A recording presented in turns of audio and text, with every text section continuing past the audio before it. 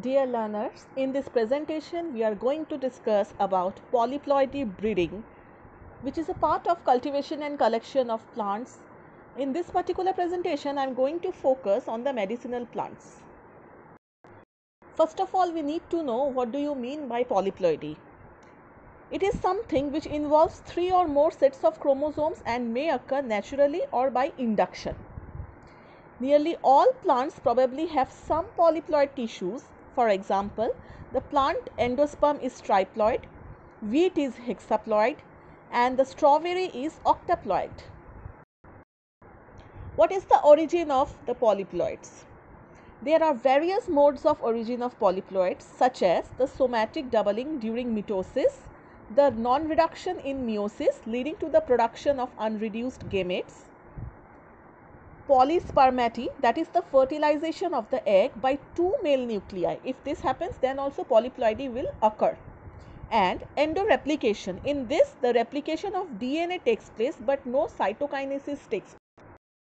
What do you mean by somatic doubling during mitosis? It is the chromosome doubling that can occur either in the zygote to produce a completely polyploid individual, or it can be locally in the same apical meristem to give a polyploid chimeras. In somatic doubling, the main cause is mitotic non-disjunction.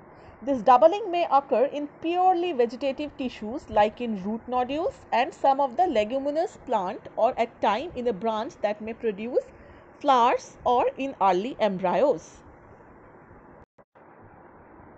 What happens in this? The non-reduction in meiosis leading to the production of unreduced gametes is caused due to meiotic non-disjunction. What happens in this? That the failure of the chromosome to separate and subsequent reduction in the chromosome number. Definitely, if the chromosome fails to separate, there will be a reduction in the chromosome number. Also, the failure of cell wall formation. For example, Raphanobrassica, which is originated by one-step process of fusion of two non-reduced gametes. So, what is the process of polyploidy? Radish, that is Raphanus sativus, N 9 number of N are taken, that is chromosomes, and cabbage, Brassica, Oleracea, here also 9 number of chromosomes are taken. They are crossbred and Raphanobrassica is formed, that is amphidiploid, that is 4N is equal to 36. What are the factors that promotes the polyploidy? The mode of reproduction, the mode of fertilization, the breeding system, the growth of habit of the plant, and the size of chromosome.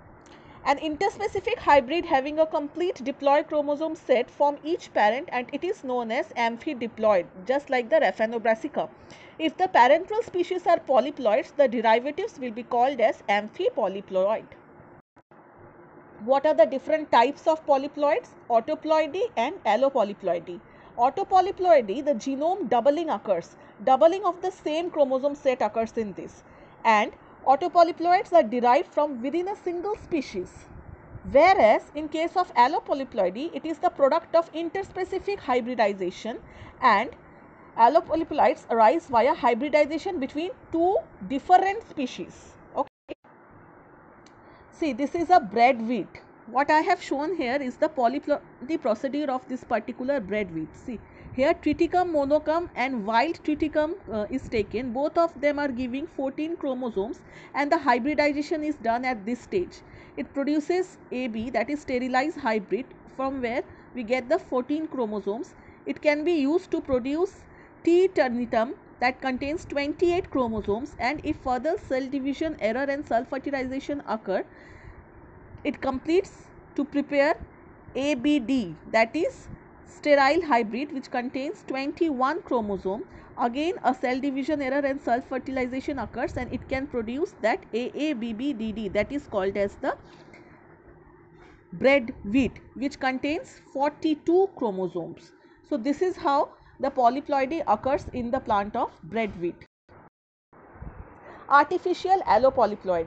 Artificial or synthetic allopolyploids have been synthesized in same crops with two main objectives. One is either to study the origin of naturally available alloploids, or to explore the possibilities of creating the new species.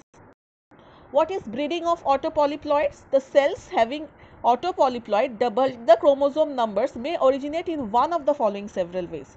Either it can be done spontaneously due to treatment with physical agents, regeneration in vitro, and colchicine treatment. So, by this you can carry out the breeding of autopolyploid. What is the detailed application of polyploidy in crop improvement? Bridging cross, creation of new crop species, interspecific gene transfer, tracing the origin of crop species. With this, we conclude the topic that with knowledge of origins, variations, characteristics of different types of polyploids, there are many opportunities for developing and utilizing polyploids in plant improvement programs. Hybridization can be carried out to give rise to new varieties and species of the plants with better yield, with better property, with hybrid properties. Significant opportunities including development of sterile cultivars, overcoming the barriers to hybridization, restoring fertility in wide hybrid, enhancing the flower size, increasing the heterosis and vigor, and also improving the pest resistance tolerance to environmental stresses. All these can be achieved by polyploidy. With this, I conclude the topic. If you have any doubt, you can contact me on Google Classroom. Thank you.